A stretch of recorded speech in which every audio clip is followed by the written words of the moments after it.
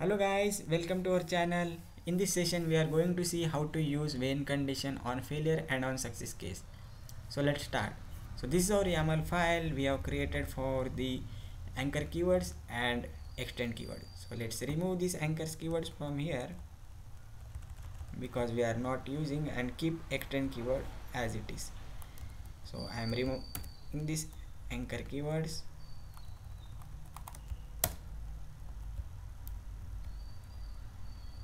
Okay, then after that we'll use the condition here.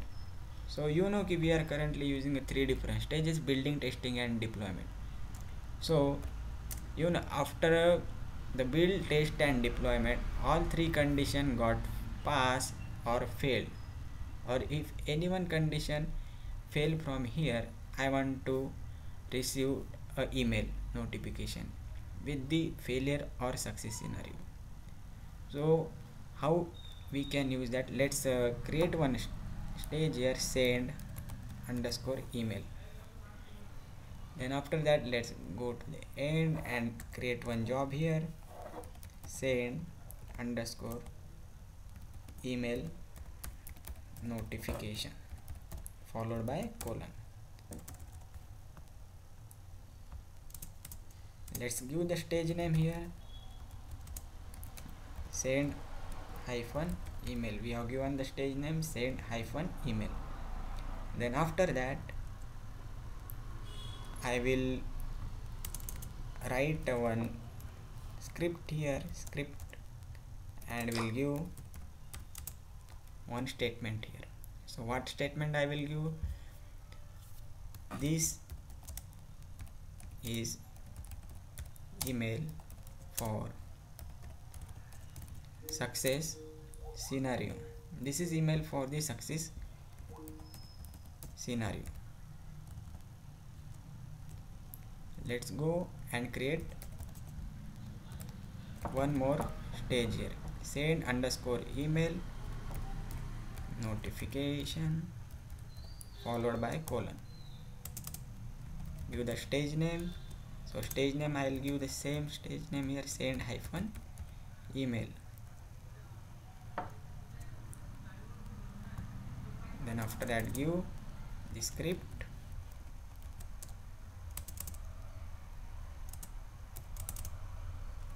hyphen echo.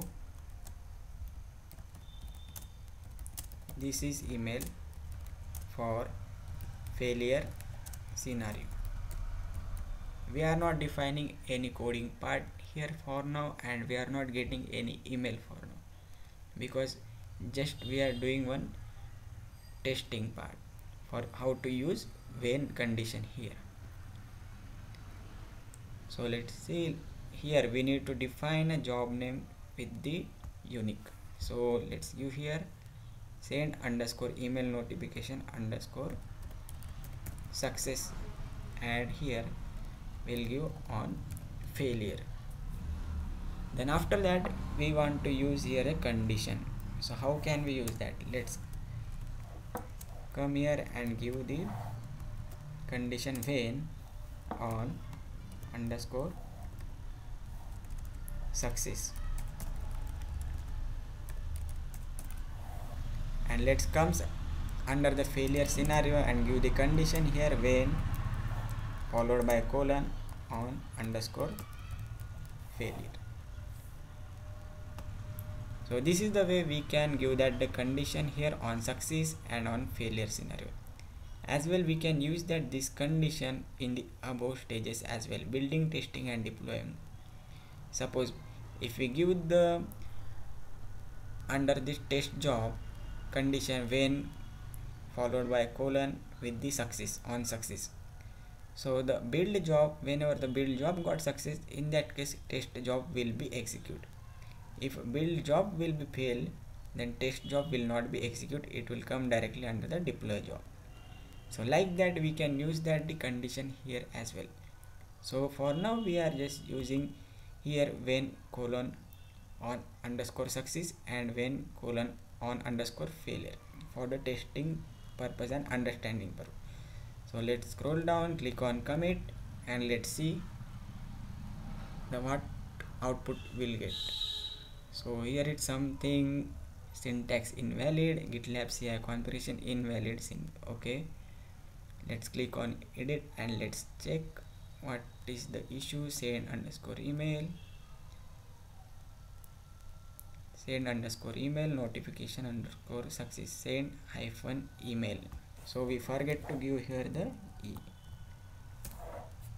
So let's scroll down again, click on commit and let's see, there is no syntax error. So now our pipeline has been started. Let's click on the pipeline, open link and let's see. Click on the pipeline. Now you will get the all the pipeline execution stages here. So this is a build stage, test stage, deploy stage and send email stage. Under the send email stage you are getting the two jobs: send email notification failure, send email notification success case. So here once the build job success, it comes under the test job. Test got success, it comes under the deploy job. When the deploy job will be success, it will comes under this send email notification underscore success. And if suppose if the test or deploy any of the job got fail, it will comes under the failure scenario. So let's see, let's comes under the build job. This already done. Echo we are learning GitLab session for extend keyword presenting by DevOps Ed plus tutorial, and job building has been started. Let's go back and let's see, the test job is executing, it's also completed, testing has been started. Then after that it is going under the deployment stage. Let's go back and let's check under the deploy. Now deployment job has been started. Let's wait for the completion of the job. After completing the job, it will move under the send email stage, and as per the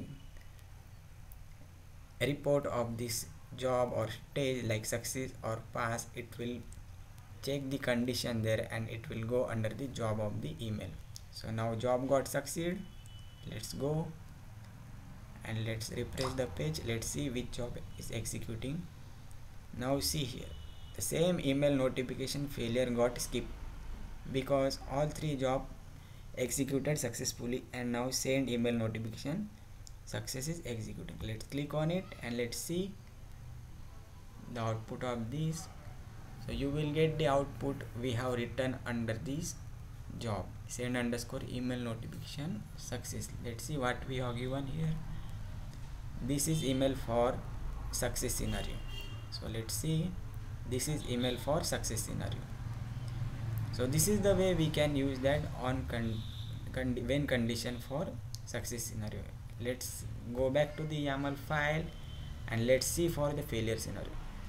So here in one of the stage we'll do some mistake here. Suppose we'll give the scripts here. Let's see it will take or not. It will not take, so we'll do some other change. Suppose, where is that script?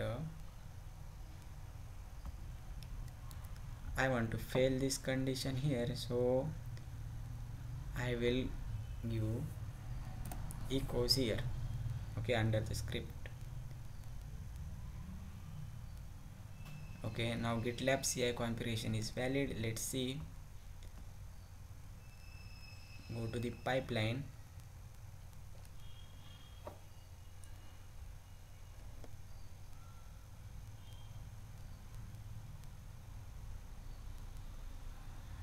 and let's see the status of pipeline. So now pipeline has been started, build job, test job and deploy job. So we made a mistake under the deploy job. So let's wait for the completion of these all three stages.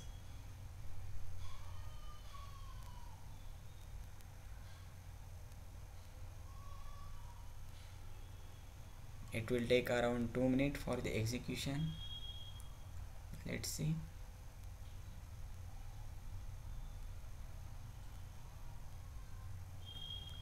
Let's check the build job. Now everything is fine here. We are learning GitLab session for extend keyword presenting by DevOps Z plus tutorial, and job building has been started. Let's go back, check under the test job. It's also be done. Let's go back and check under the deploy job. Here we have given the wrong command here, so this job will be fail and will receive an email notification with failure scenario. Now it's done. Click on refresh. Still it is executing.